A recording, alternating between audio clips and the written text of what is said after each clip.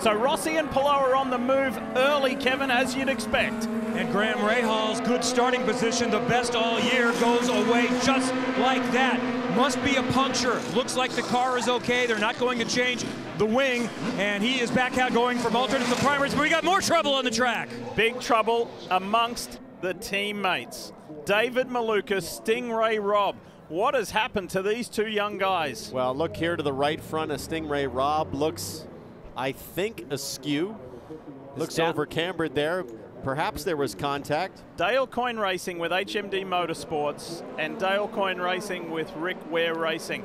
This is not meant to be a sight. Two team cars stopped on just the second lap of a race. They had qualified right near each other. Malukas in 20th, and Stingray in 22nd. So they would have started nose to tail. Let's see what happened here. Malukas on the outside of McLaughlin.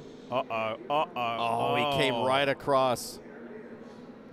Well, he was too wide, but then squared up and kind of backed out and then went right behind. Let's take another look at it.